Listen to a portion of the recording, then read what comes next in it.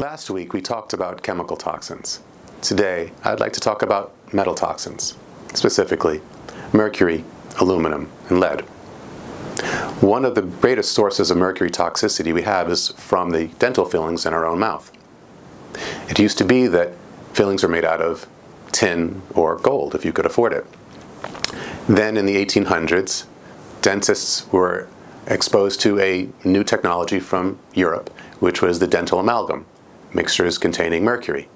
Now, the American Dental Association at the time required its members to pledge never to put mercury in someone's mouth because it was known that mercury was toxic. Anybody who did that was called a quack. Quack from Quacksilver, which is the German word for quicksilver, which is mercury. Unfortunately, economics won out because it was cheaper, faster, and easier to put mercury fillings in, and this became the dental standard of care. Dental fillings are not inert. They release mercury vapor. Here's a video showing one dental filling releasing vapor.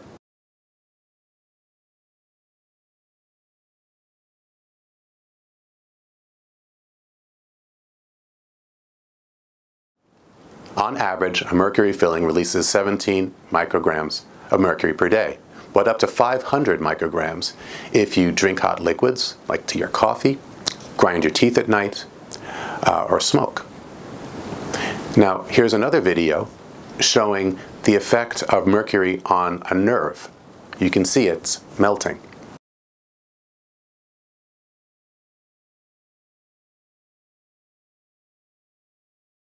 Now remember, the brain is a giant bundle of nerves. There is enough mercury in one dental filling to force the closing of a 10-acre lake, according to EPA guidelines.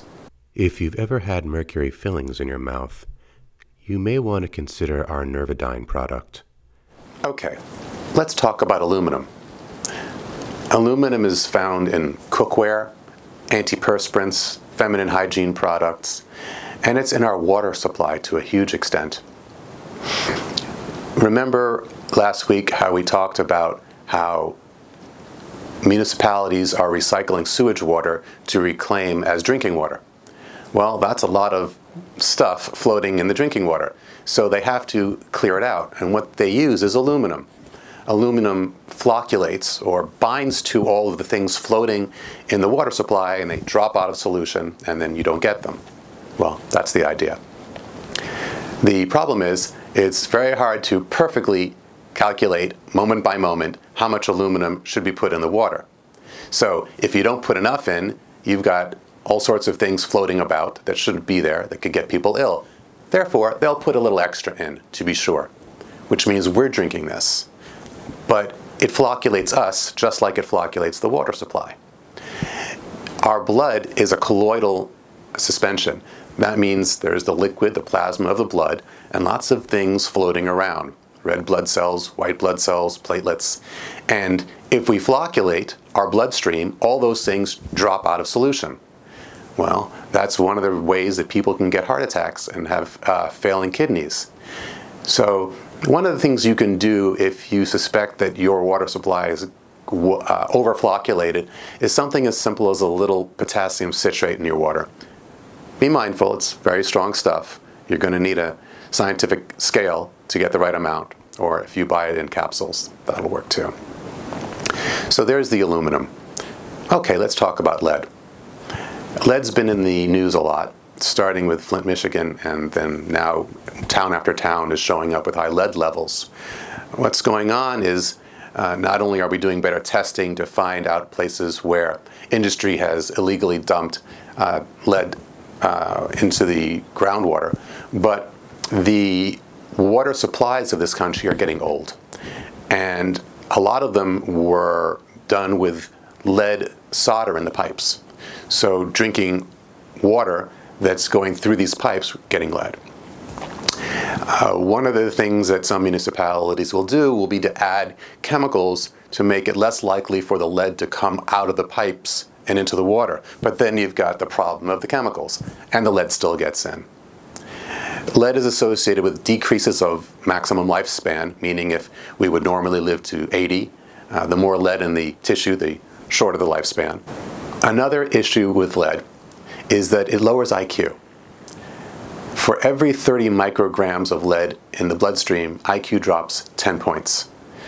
So that's another issue. In our lifetime, we will consume approximately 1/3 of a teaspoon of mercury, a teaspoon of lead, and 3 pounds of aluminum. The problem with getting metals out is they bond very strongly to tissue. Lead looks like calcium, so the body incorporates it in the bones. Aluminum looks like magnesium, and the brain loves magnesium, so it goes up into the brain, hence the connection with Alzheimer's. Mercury looks like selenium, which most people are deficient in. So mercury goes up into the thyroid and causes thyroid disorders, among other things. So what we need to do is to find something that has a greater affinity for the metal than our own tissue. One thing that you can use is EDTA. EDTA is short for ethylene diamine tetraacetic acid. Tetra is 4. Acetic acid is basically vinegar. So what you've got are 4 vinegar groups attached together to a protein. Now, EDTA has a very strong bond for toxic metals, stronger than the bond makes for our own, with our own body. So when we get it into our system, the EDTA will literally tear it away from us and hang on to it. Chelation has a number of amazing effects. One thing people don't realize is that calcium can actually act as a toxic metal, not because of what it is, but because of where it goes. As we age, calcium tends to leave the bones and go in the soft tissue, in the breasts, in the prostate, in the arteries, in the brain, in the kidneys. It goes everywhere. So as we get older, we have to start thinking of calcium deposition as well. And chelation is known to be able to support the body in dealing with calcifications. The only requirement is that you use a chelator that doesn't already have calcium bonded to it. Most of the chelators out there are bonded to calcium, which means if they bump into another calcium, there's no differential charge there. It won't let go of one calcium for another. That's why in designing metacardium, I chose to bond the EDTA to magnesium and potassium, both of which can be released by the EDTA in exchange for a calcium group. Now we have calcium EDTA going through the system, and if it bumps into something like lead or mercury, it'll drop the calcium for the lead or mercury. But now the calcium becomes a nutritional element. It's no longer in the wrong place, and assuming that we're doing a little exercise and getting enough vitamin K2, that calcium can then go and do its proper function, perhaps get back into the bone.